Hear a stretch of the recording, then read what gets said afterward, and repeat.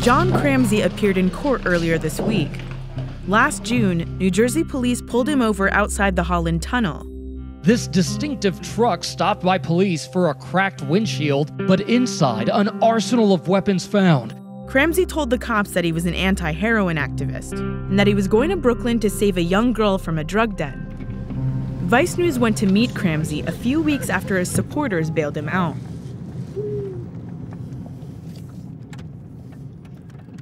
Take the scenic tour through Allentown. Show you where the heart of this cancer lays.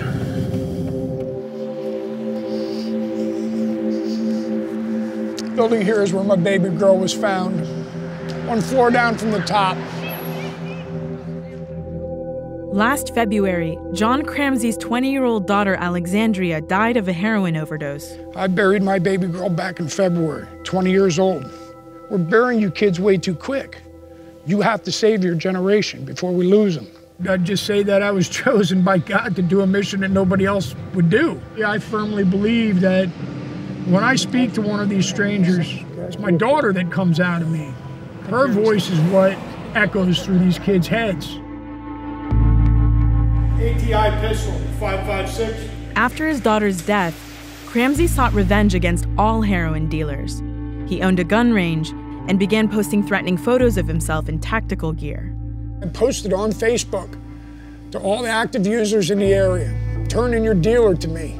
If I can get him to spend 1 night in jail, I will give you $100. I posted things on my Facebook to intimidate these guys. I wanted them to know that I was an angry dad. Don't worry about the blue and red lights coming down the street after you. Worry about us angry dads. My truck had decals on it with "Shoot your local heroin dealer." Was I out shooting my local heroin dealer? No. None of them were ever found in an alley or a ditch or in a river around my neighborhood. But they fired people up. It made people angry. Overdoses in the U.S. from opioid painkillers and heroin have quadrupled since 1999.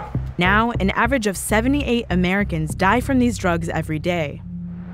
Places like Lehigh County, where Cramsey lives, mostly white, working-class, suburban and rural areas, have been at the center of the epidemic. Andrew Miller is one of the first people Cramsey says he helped when he began his anti-heroin campaign. I started doing pills when I was 17. I was doing heroin. Andrew recently relapsed and called on Cramsey again. Cramsey brought Andrew to Hope Against Heroin. Thank How you. long have you been clean? 2 days now. Okay. Do you feel hopeful? Yeah. Today. Today? Yeah. What is it about today that's making you feel hopeful? This guy right here. Absolutely. Love you, brother. Love you too, man. Told you it'd work out. Yeah, it did. So my mom told me to call him because my mom had seen about him on Facebook. And I called him and I met him like a half hour later, and like an hour later, he had me in a rehab. He does wonders, man. There is a large portion of our society that is grieving, that has lost a loved one. John has called my office multiple times with individuals sitting in his car. So I believe John is looking to save as many people as he can. Cramsey told us that he'd take us on a rescue mission at a seedy motel, but it never happened. We filmed with him for 3 days and he didn't kick down any doors. He spent most of the time on his phone. Cramsey has a Rambo complex. He wants to be a hero. He was doing directly was a glorified taxi service. You would take people on occasion to a rehab and drop them off. There's millions of people that actually truly save lives and people that are true heroes. They don't go out seeking glory for it. He's not a grieving father. He's a guilty father. He's doing this out of guilt because he knows he's never been there and because it's giving him attention. He's a narcissist seeking attention.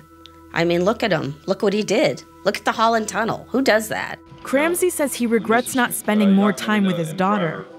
He's been charged with 63 counts, including transporting loaded weapons, and faces up to 10 years in prison. He's entered a non-guilty plea and says he'll continue with his anti-heroin campaign. This is a plague. This is killing everything in its path. If you don't burn a wall in the brush line, it's going to take everything.